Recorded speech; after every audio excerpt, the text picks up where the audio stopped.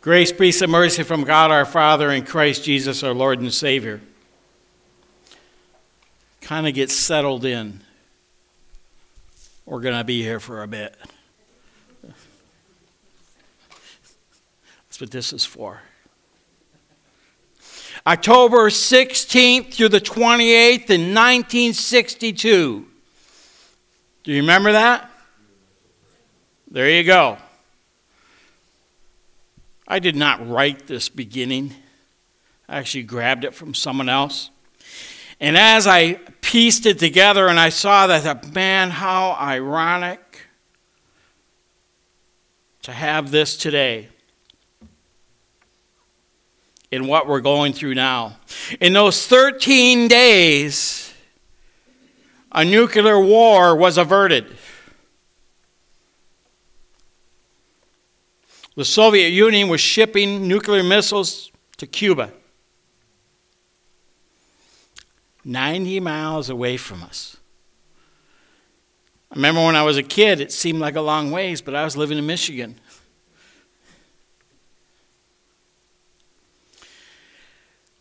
The Russian ships, or Soviet Union at the time, had every intention to break the naval blockade, delivering their nukes to Cuba. An American reconnaissance plane was shot down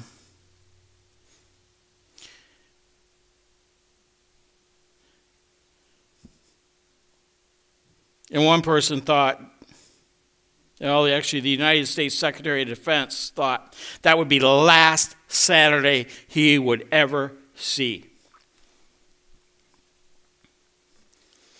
But through intense negotiations with John F. Kennedy and Nikita Khrushchev,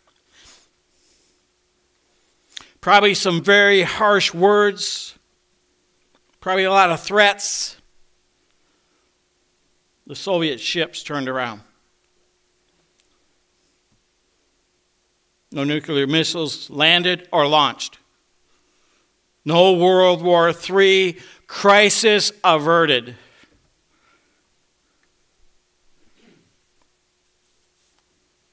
We need to remember that. Crisis averted. In our text today, God's people are reaching a crisis point in Jeremiah for their very survival. And God sends the prophet Jeremiah to speak some very harsh words. The question is, will they heed these words and the crisis be averted? Whether we today know this as well as we should, we are ever on the brink of a crisis, one of nuclear proportions. Have you ever seen pictures of a nuclear bomb going off?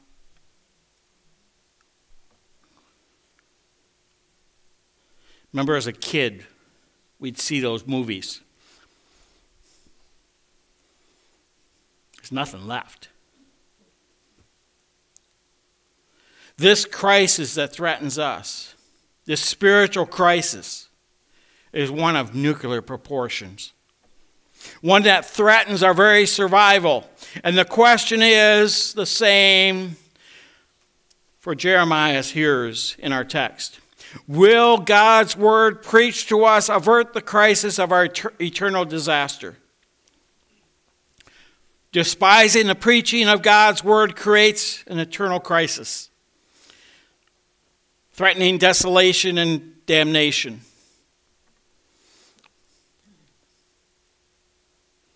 That was the point, God's people, the kingdom of Judah, because they were rejecting the word of God. They were rejecting Yahweh himself. Jeremiah had just spoken all that the Lord had commanded him to speak to the people.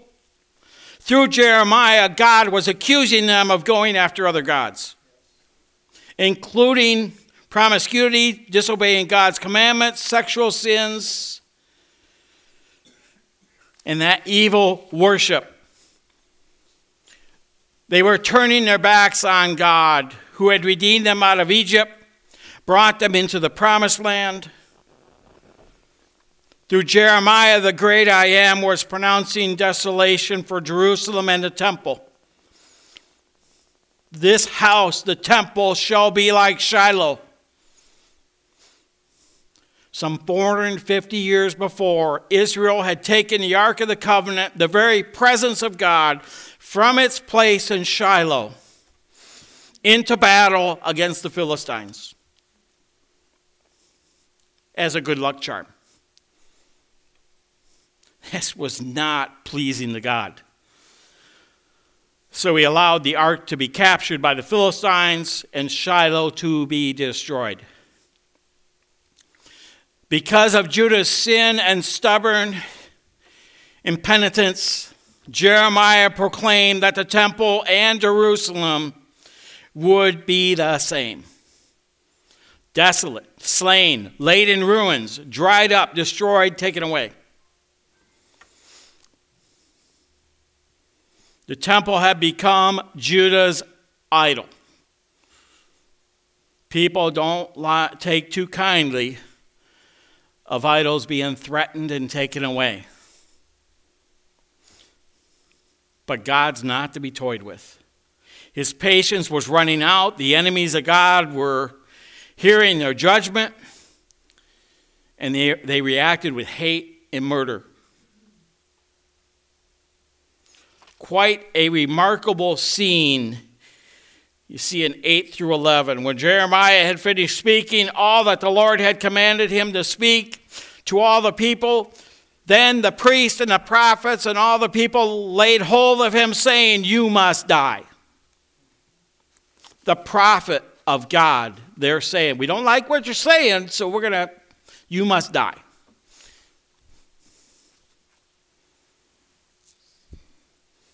It all happened at once. Jeremiah finishes preaching God's word. The corrupt priests and false prophets lay hold of him, accuse him, and threaten to kill him. And like a playground fight about to break out, all the people rush together. The officials hurry to their seats at the place where criminals are judged. A prophet of God. They're going to judge him like a criminal.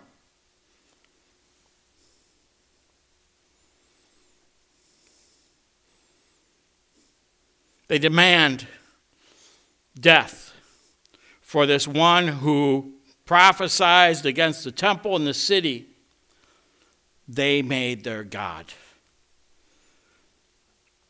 There before the hostile crowd, Jeremiah tells them that he speaks for Yahweh, for God, and he calls them to repent.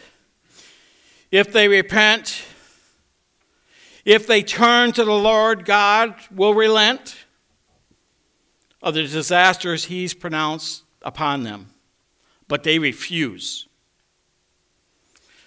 For Judah and Jeremiah, this is a moment of crisis. Either for peaceful resolution or catastrophe. From the time of Adam and Eve's fall and the sin, the whole world teeters on the edge of a crisis of nuclear proportions.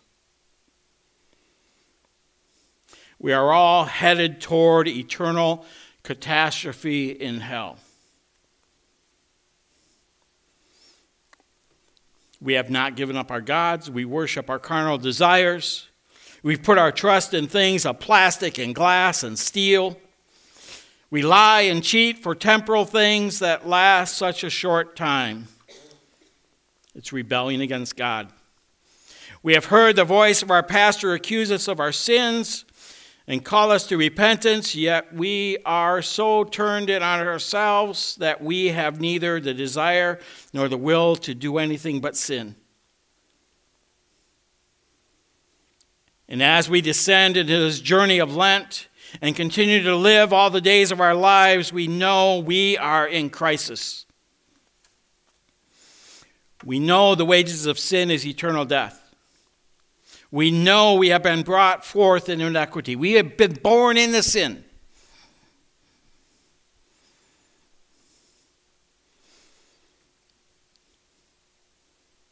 We know we have done what is evil in the eyes of our Lord.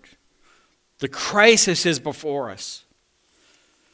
We are lost and condemned creatures. No negotiations, no trying to do better on our part can bring a peaceful resolution. But there's a way out of this crisis that threatens our condemnation. The living Word made flesh intervenes in the crisis. When we spoke of Jeremiah being brought before the priests and the prophets and all the people, did it sound a little familiar? Could you not see, could you not hear the Pharisees and the Sadducees, the scribes, the chief priests, and all the people scurrying to their places and bringing Jesus before Pilate and demanding his death? Sound familiar? Jesus was speaking all that the Father had commanded him. And the Father even instructed the people, had sent, "This is my Son." The Father says, "This is my Son I love. Listen to him." God had sent many prophets like Jeremiah, Isaiah, Micah, and they were murdered. As Jesus said, "O Jerusalem, Jerusalem, the city that kills the prophets and stones those who are sent to it." God sends many prophets into the vineyard to preach repentance and salvation, and each is beaten and killed. Now he sends the Son, God in the flesh. This is only the only way the crisis of our damnation could be averted. If God himself were to live the commandments perfectly in our place, take the punishment for our sins into his own flesh, and shed his blood in payment for our sin, it is God's love for us that averts the crisis. For God so loved the world that he gave his only Son. For God did not send his Son into the world to condemn the world, but in order that the world might be saved through him. The Lord relents of this epic crisis by shedding his innocent blood for you and for me. On the cross, Jesus gathers his wayward children as hens gather her brood under her wings. On the cross, Jesus dies desolate as the Father forsakes him in our place and claims us as his own. On the cross, Jesus gifts us with our citizenship in heaven, even as we now await his blessed return to take us to heaven forever. On the cross, Jesus declares, "It is finished. The debt is paid. Your sins are forgiven. The crisis is averted." For us, then, the crisis is averted when we believe the preached word that calls us to repentance and delivers us, the living word. It turned out, in the verses immediately after our text, cooler heads prevailed. Jeremiah wasn't killed, but 22 years later, Judah was dragged off into captivity to Babylon. The temple was razed.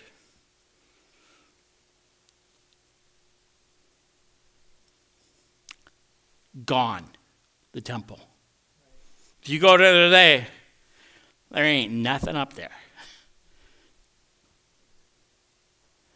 The temple destroyed, leveled, razed. Jerusalem was destroyed, just as Jeremiah had warned. The people had never really taken God's word to heart. Paul wrote to the Philippians in our epistle, "Therefore, my brothers, whom I love and long for, my joy and crown, stand firm thus in the Lord, my beloved." Stand firm. This means we keep our eyes fixed on Jesus, the founder and perfecter of our faith. This means we cling to him through this desolate journey in life, through the struggles. Whether we're in sadness or joy, whether we're prosperous or poor, whether we're living in the joy of life or suffering, ills, and persecution.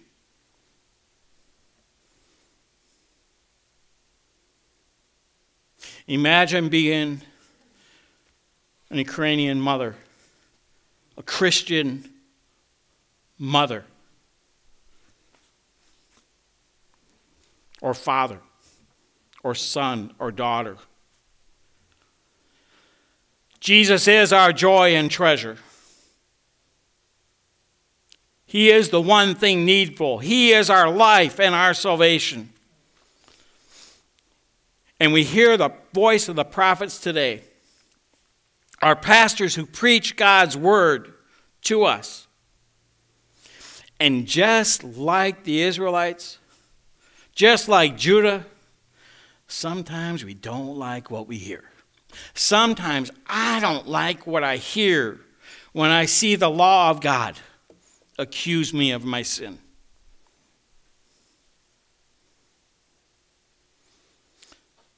But when I'm confronted by the law, when I see in the mirror who I am, how much more do I appreciate what Jesus has done for me? And we live a life of repentance. We live in our baptism because daily the old Adam is trying to come back up, almost to be resurrected.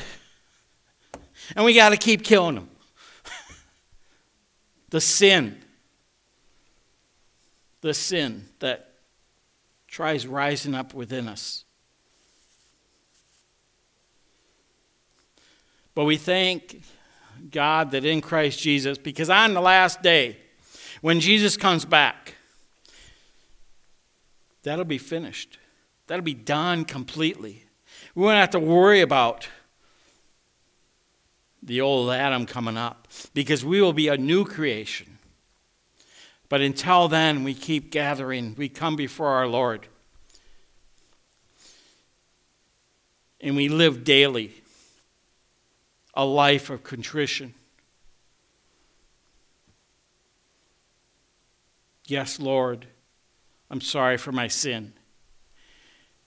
And then our Lord and Sword says, as far as the east is from the west, your sins are forgiven. They are remembered no more. And they're gone. The crisis averted because of our faith in Christ Jesus, now and forever. Amen.